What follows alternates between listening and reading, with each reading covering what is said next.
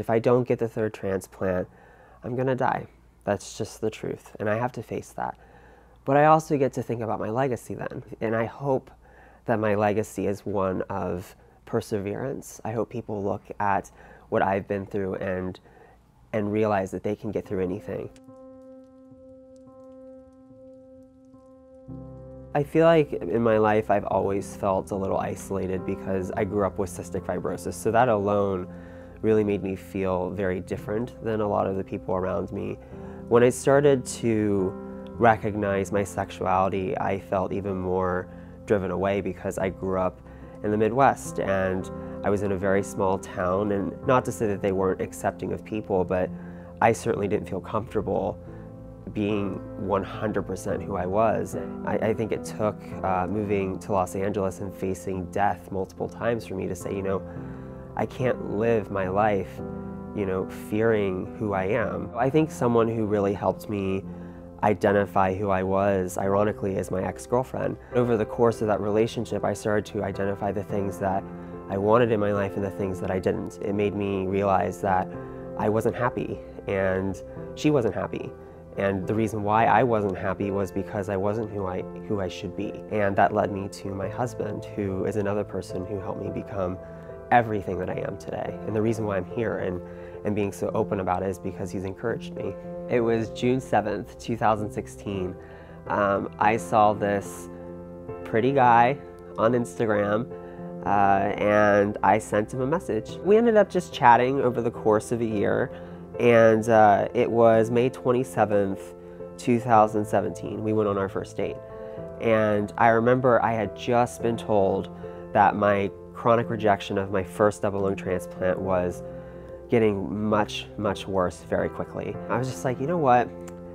I'm not gonna shy away from any of this. I'm just gonna tell him flat out everything on the first date in a matter of 30 minutes and see what he says.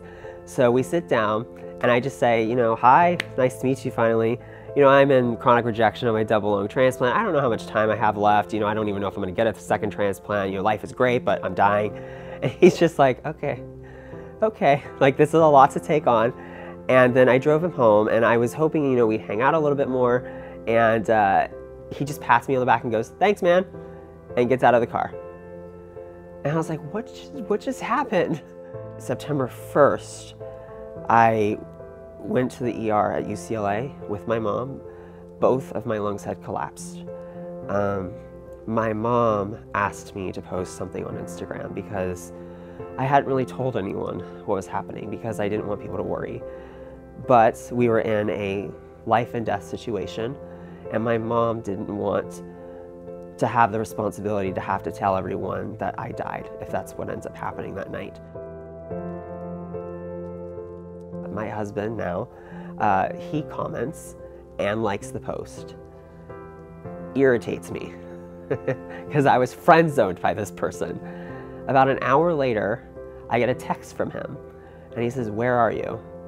At that point, I'm infuriated because I'm like, he already liked the photo, he knows where I am, so I just respond. And I'm like, you know where I am. You liked the photo and you commented on it. And he said, no, I'm here at the ER. Where are you? And then every single night that I waited for that transplant, from September 1st to October 3rd, he was there. And when I had the transplant, he waited with my family for 14 hours for me to come out of surgery. And after I got out of the hospital, after I had the second transplant, he didn't leave. And that was new to me. I was used to people coming into my life and then bailing, but he didn't, he stayed. Coming out on the CW was an absolute accident. We had a plan to tell a story. In that story, it did not include me coming out on camera. That was the first time I've ever said on camera that I'm gay. So that was a big moment. I just couldn't help it. Like, when somebody that supportive of you, who loves you that much, is looking at you, you have to just say it. You have to scream. You know, they say you want to go to the mountaintop and scream that you're in love. That was that moment for me. Last year, we decided to get married because, you know, we love each other and we've both been through quite a lot, and we know life and how short it can be and unexpected. Life is amazing.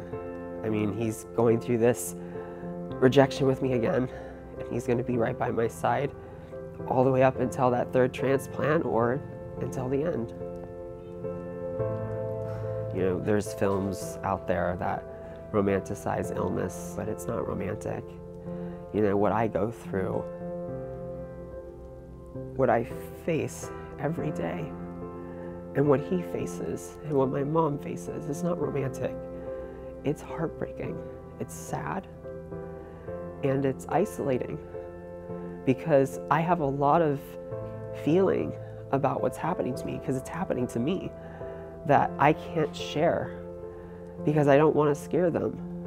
And then they have the same, because they're going through their own experience, and they don't want to share that with me because they don't want me to worry, because I have enough to worry about. I'm dying. I hope that, you know, the same way that Hollywood needs to step up and start hiring LGBTQ talent to play those roles in those films and TV shows, they need to step up and hire people to write and to act with people who are disabled and chronically ill, because you'll find that the stories are still entertaining. I mean, my show, when I was on My Last Days, that episode had amazing ratings. It's entertaining, but it's real and it's not romantic. I hope that somehow my story inspires people to embrace every aspect of themselves. Sometimes it's scary to look in the mirror and to see something that you don't want to see. And I deal with that every day. You know, I know that what's happening inside my body with the chronic organ rejection of my second transplant is killing me. But I have to embrace that. I have to keep moving forward. And I hope that that's what my story does for people. I hope that, you know, it inspires people to push through those moments when they feel like they can't. When you're sitting at home and you're watching videos like this, and you hear people like me look at the camera and say, "It gets better," know that it's not just me saying something. It may be hard right now, and you may not want to continue fighting through whatever it is that you're going through, but I promise you, take it from someone who faces death every day with my condition, it gets better. Life is too precious and too random for things not to happen the way that they're meant to happen. You just have to have faith in the universe, trust the path that you're on, and know that the phrase "it gets better" truly means it gets better.